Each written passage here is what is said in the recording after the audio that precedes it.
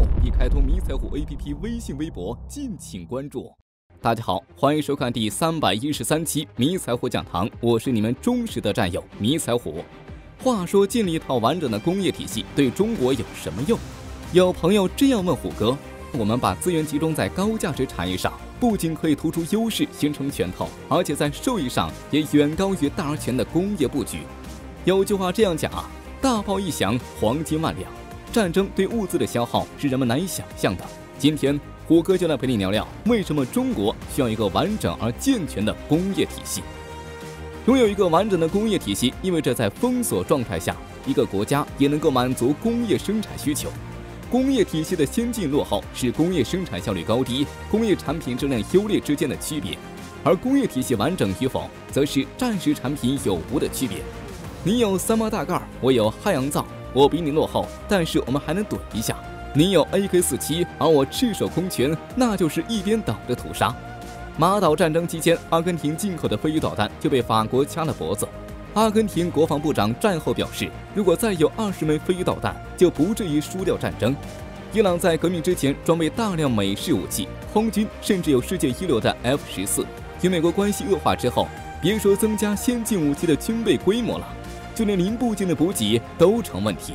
好端端的装备用不了几年就都失去战斗力，成了徒有其表的摆设，最后不得不投入到中国军工的怀抱。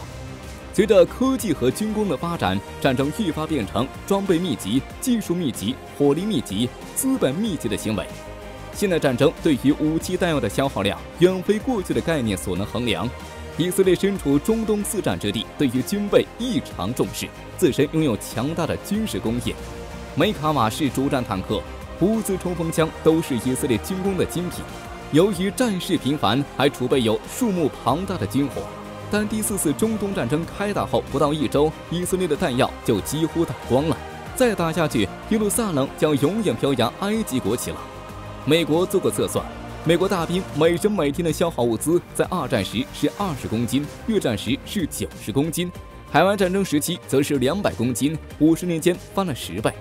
美军每月的弹药消耗，在朝鲜战争时是 1.8 万吨，在越战时期是 7.7 万吨，在海湾战争时则达到了 35.7 万吨，将近20倍。西德为应对苏联进攻而储备的武器弹药，能满足30天的作战，而这些弹药在现在看来，不到1周就全打光了。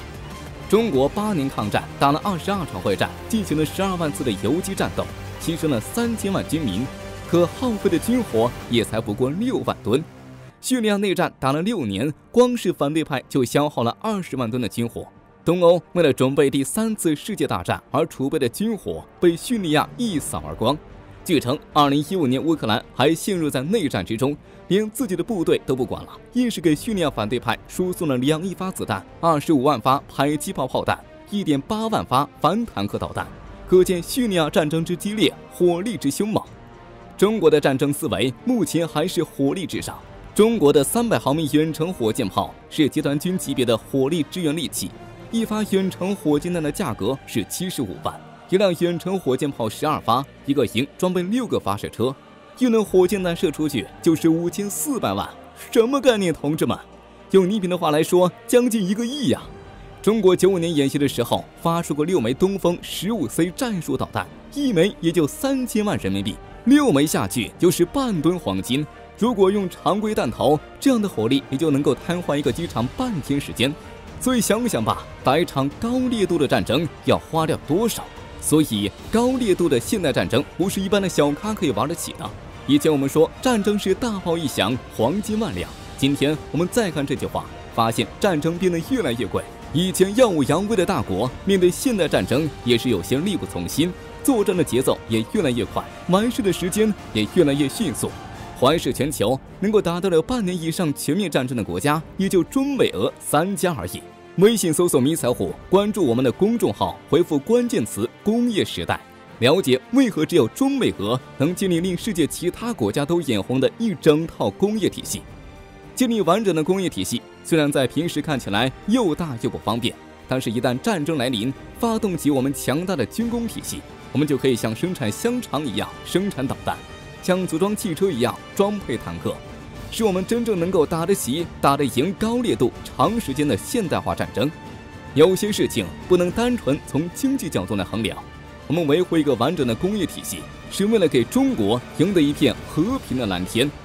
节目最后，虎哥推荐一款看新闻能赚钱的 APP 作为福利，每天没事打开看一篇文章即可获得金币奖励，金币自动兑换现金，收益超过30元可提现。现在注册还送2元现金红包。另外，你还可以邀请好友或者分享朋友圈，邀请好友来赚钱。每邀请一个好友，除获得2元佣金外，好友的每一个有效阅读将向您进贡20金币。好友越多，阅读越多，你的金币收益更多。大家可以到手机应用市场搜索玩头条，开始看新闻赚钱之旅。